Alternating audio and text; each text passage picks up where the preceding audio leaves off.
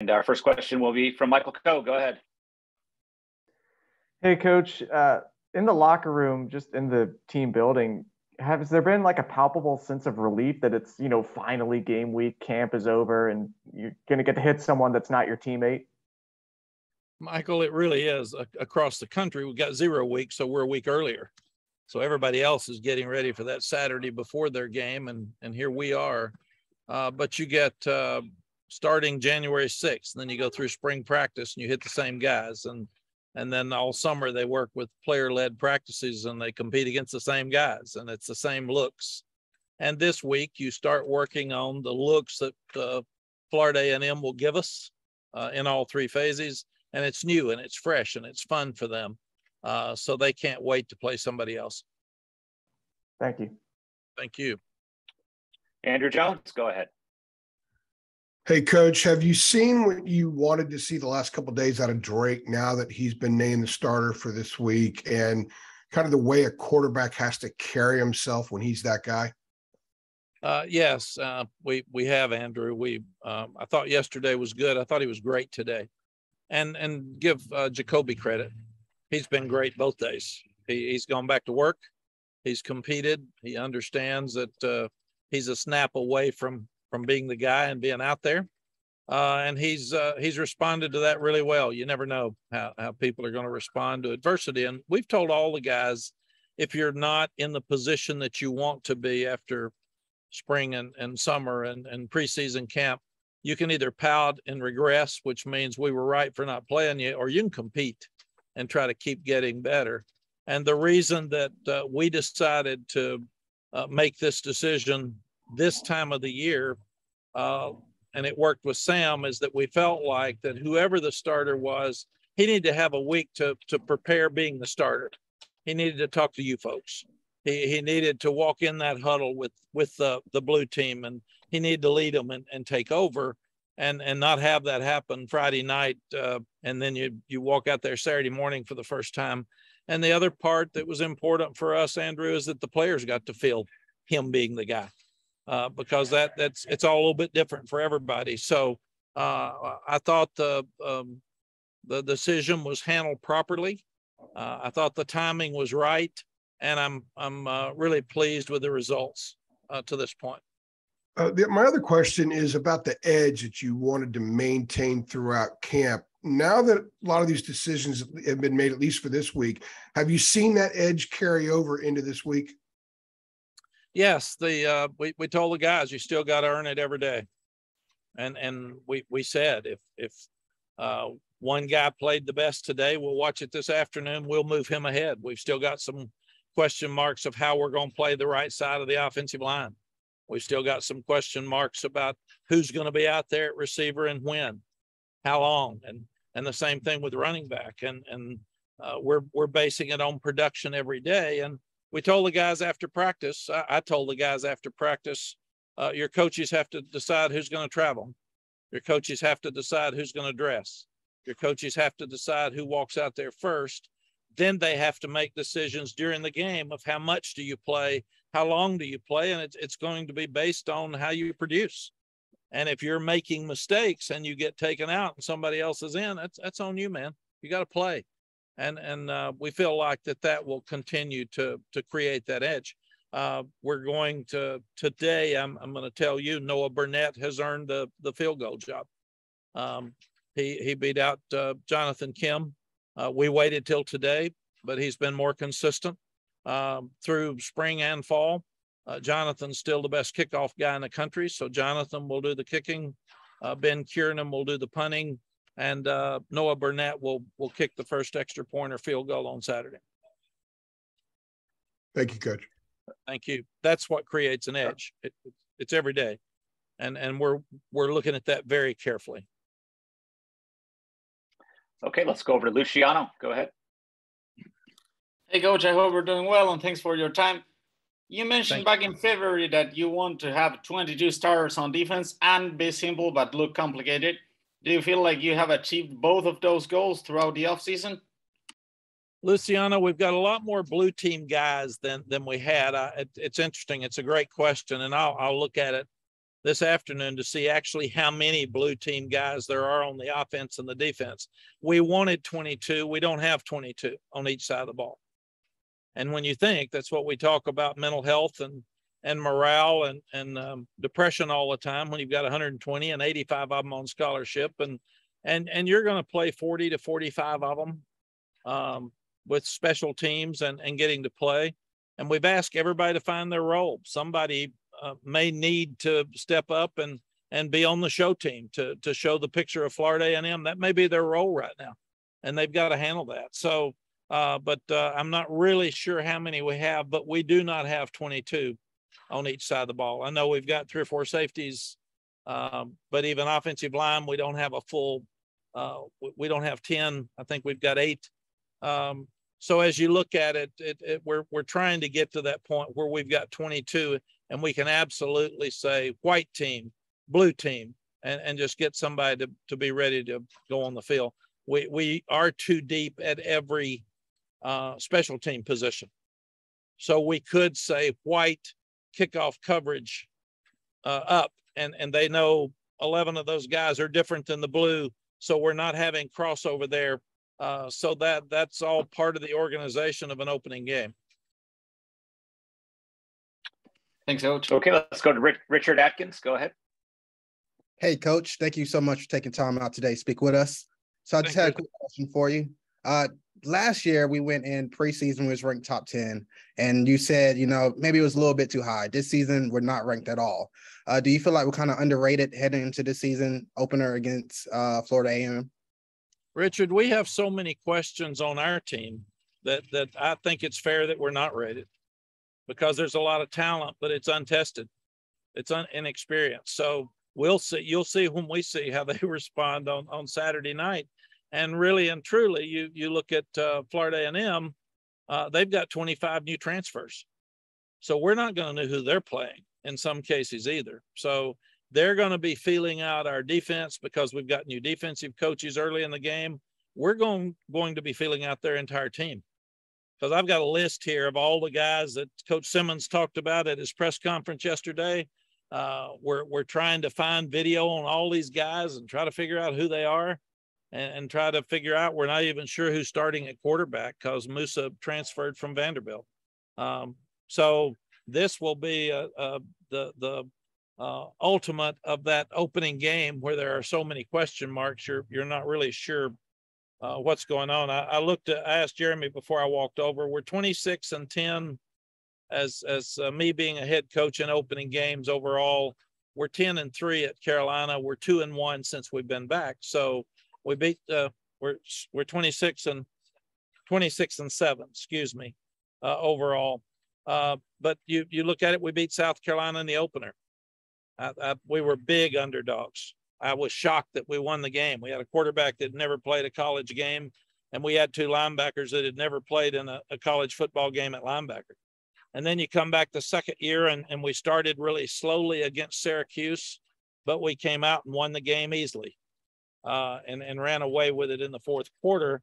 And then last year, we did everything wrong, and Virginia Tech outplayed us, and they were more physical, and we gave up 6 sacks. We had 3 turnovers.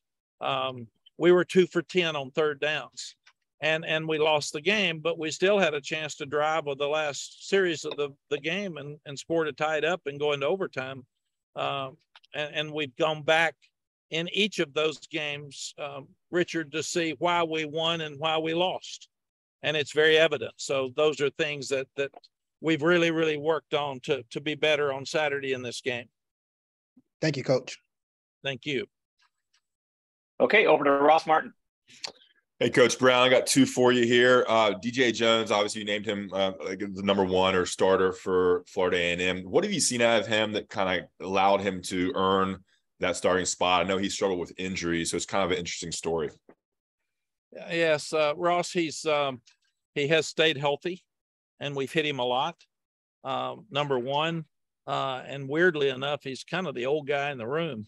Now with British out, we would have started British. He would have walked out there first if he'd been healthy.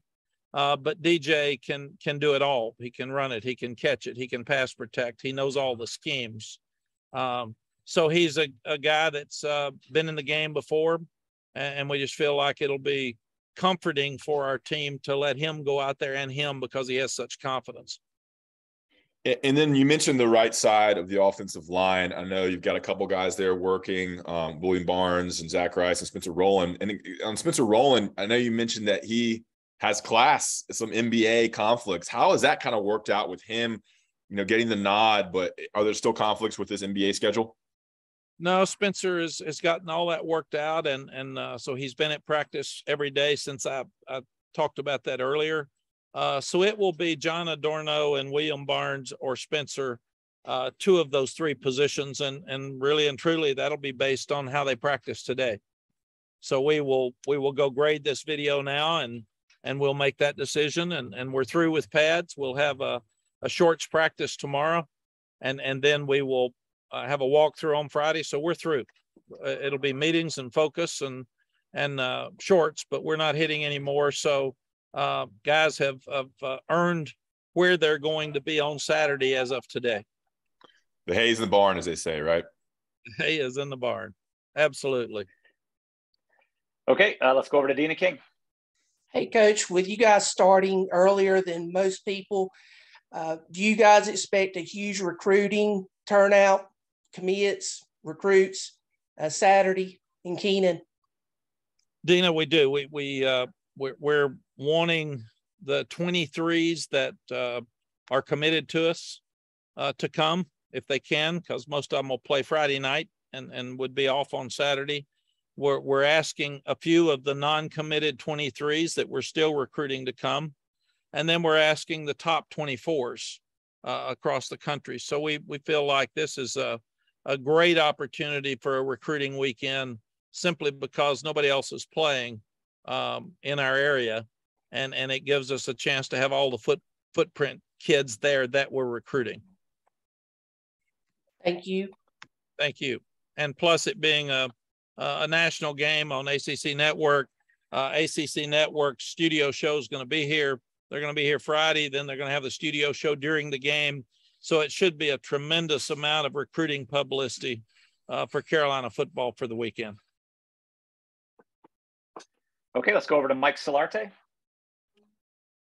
Hi, Coach. Good to see you again. I'll wave at you so you can see me.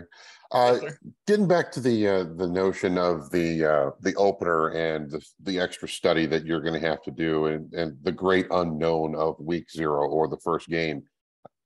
You kind of outlined what you're going to be doing, but how much pleasure or how much fun is that challenge for you as a head coach and for your staff to try to figure out and win that unspoken chess match of personnel and schemes and so on? Mike, it's so much fun and it's very challenging, and we've got it 2 weeks in a row because next week we have another opener, and that's so unusual. So we'll be doing this for 2 weeks, even though we'll know a little bit more about App State because they've got more people back and fewer transfers. But you start looking at the players, the schemes. They had some coaches change on their staff at FAMU late. So it's fun. It's a fun challenge. This is a great opener for us because their defense was top 10 in the FCS last year. They've got a lot of speed on offense. Coach Simmons grew up under the Rich Rodriguez wing in football. So he runs that offense. So it's an up-tempo offense like we are, and it should be really fun for the fans to watch. So it's a great challenge for us in the opener. And then again, you've got one next week that FAMU's won 9 games the last 2 years that they've played. They were in the FCS playoff last year. App State won 10 games last year.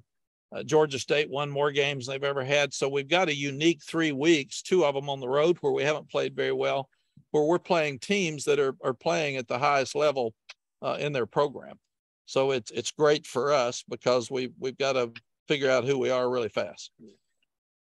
And as you go back and you were talking about looking at transfer players and that sort for the Rattlers, are you also having to go back and look at the new coaches like you talked about and maybe study some of their schemes and tendencies to maybe help figure out what they may or may not do? We are all over the place. We're trying to figure out who we are, and we're trying to figure out who they are, Mike. So it's some sleepless nights. Coach went over some guys, and when you look at it, AJ Davis, running back from Pitt that just transferred in July, we actually played against him, or he played here at one point. I don't think we've played against him, but he's really a good football player. We said the transfer quarterback from Vanderbilt is competing for starting jobs. You start looking at Xavier Smith. Coach said that he's a top NFL prospect at receiver. I think they've got 3 transfers from Florida State that beat us here last year. So they were talking about, will they feel comfortable in this stadium? Well, they will. Pittsburgh guy will. They've all been here. And those guys beat us last year. So, and then he mentioned the punter is one of the best in the country, and the NFL scouts looking at him. There's a transfer from Wake Forest named James Ash that we're hearing wonderful things about as a defensive lineman. He's big and fast. And then Isaiah Land is a guy that's a pass rusher at 6'4", 225, and he led the nation in sacks last year for FCS. So he's really, really quick. And Coach was talking about him being a top pro prospect. And then B.J. Bowler, NFL prospect, as All-American number 11 at corner for them. So then you start talking about the transfers, who we're trying to figure out who more of those guys are. But they've got a lot of pro prospects. And as Coach said, this isn't a money game. This is a get money game because their guys want to show what they can do against our guys to be very impressive to the NFL scouts. And this is an opportunity for them to do that. So it's a great challenge for us. Their history is unbelievable. I mentioned Jake Gaffer and Rudy Hubbard the other day being 2 of the great coaches that I knew and watched. Joe Taylor was also that. He was on the AFCA board with me, and Joe's a dear friend, and he did a tremendous job there. So everybody that's ever been there has won, and they've got great pride in their program, and they will come with a good group of fans, and our fans, it's just about sold out. So buy what few tickets are left, please, and let's make it a sellout and be a lot of fun for TV. Their band, the Marching 100, is coming, and they're going to be all over campus, it sounds like, before the game. So it's going to be so much fun, and so it's a celebration. It's a celebration to open the season. A great game for TV for a 0 week, and a great time to celebrate HBCUs in not only our state, but nationally. And then having Rod Broadway and Coach Bill Hayes coming in as our honorary captains, with Coach Hubbard being theirs. It's just, it'll be a special night. Thanks, Coach. Appreciate it. Thank you, Mike. Adam Smith, go ahead. Mack, I was going to ask you about FAMU, but you went pretty deep on there. But did you really count 25 transfers on that roster? Is that, you're not rounding up, are you? I mean, what, FCS only gets 63 scholarships, do they not? That seems unbelievable. What I'm doing, Adam, is repeating what they reported. So that's the 25. And I look here, 1, 2, 3, 4, 5, 6, 7, 8, 9 are listed to be either starters or part-time starters or alternating. So there's a lot of them that are going to play. I got you. I'm sure that has to make your eyes spin when you see the number. But speaking of other numbers, I believe you have a birthday coming up. Don't know if there was any birthday wisdom that you have to impart to the rest of us here, or how have you, what comes to mind as another birthday comes around here? How are you feeling? I guess at 70, you ought to be happy you're still having them. I had a great friend, Mr. Lewis Pierce at Texas, and he was 94. And I said, Mr. Pierce, what's your goal for next year? And he said to be 95. So I think as you get a little bit older, that you appreciate life more, and you enjoy what you're doing more, and you take your purpose more seriously, I think, because you understand what you've been through, and you really want to help and give back. And that's something that being older does. And I've never been able to celebrate a birthday because it's always been during the start of season or football season. So we won't be able to celebrate this one either. Sally said, can we go to dinner or something? And I said, no, we can go to training table. but we can't go to dinner. We don't have time. So, but it's, I am healthy and in a great place in my life and excited to have another one. Thank you, Mac. Thanks, Adam. Okay, let's go over to Brian Murphy. Thanks, Mac. You mentioned Malachi Hamrick on Monday, and I just wondered, as a freshman, is pass rush a skill that can translate really easily from high school to college, where maybe he has to work on some other things, but you can get him in there to rush the passer? Brian, absolutely, and that's a knack, and we have more guys that can pass rush right now, just naturally, than we've had since we've been here. And a lot of the freshmen have trouble playing early because it's an 18-year-old against a 22-year-old, and it's the strength factor. But somebody that's got the length and the quickness and the ability and the confidence of Malachi to rush the passer makes it where you can put him in a game. And he would be a situational player. Obviously, it would be when we feel like they're going to throw it or have screens or draws. But he's really good. And we're excited about watching him on Saturday. We are planning on him being on the field with a package of pass rushers on Saturday. Thanks. Okay, over to Michael Coe. And Brian, he's given our tackles fits. It's been, they really appreciate when a guy on our team is really good and prepares them for the games on Saturday. And he's done that. He's so quick, and he loves to play. He's passionate about it. So our tackles, they get a smile on their face when he comes up and gets ready to pass rush. All right, go ahead, Michael. Hey, Coach, I know it's still pretty early on, but how is Antoine Green's injury recovery going? Is he on track to be back for the Notre Dame game as you had hoped? Yes, he's out at practice every day. Michael, I don't ask the doctors every day, but I saw he's working out. He still has his shoulder in a sling, but he's, whether it's that week or the next one, I think it just depends on how he heals and how quickly he can be confident enough with his body to get back. But I know he's wanting to come back, and he and British have tremendous attitudes, and they're just such a great example of how to take negatives and turn them into positives for the rest of the guys on this team and really and truly staff. Because here's British. I mean, he's out here killing himself in a cart, driving around coaching in special teams and running backs, and he could be depressed in a corner somewhere with what happened to him. So I'm really, really proud of those two guys and the way they've handled their adversity. Thank you.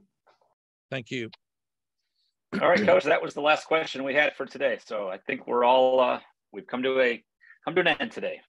Good, Mark. Let me see if there was anything else that I think the three captains we released: Corey Gaynor, Cedric Gray, and Obi Agbuna. And those guys, we had 5 last year. We've had 5 for the 3 years we've been here. We decided as a staff, we wanted to prioritize it more and make it harder to be a captain. So the coaches picked these, and all of them have overcome some minor injury, and they practiced every day, and they fought every day, and competed every day. And Obi is he's starting on all 4 special teams, and that's why they chose him. And that would have been British, probably, because British would have been on all the special teams as well. But that news, the news about Noah Burnett, I wanted to make sure you had. The defense from Florida A&M was ranked in the top 10 in the country in FCS last year. They've actually named themselves the Dark Cloud Defense.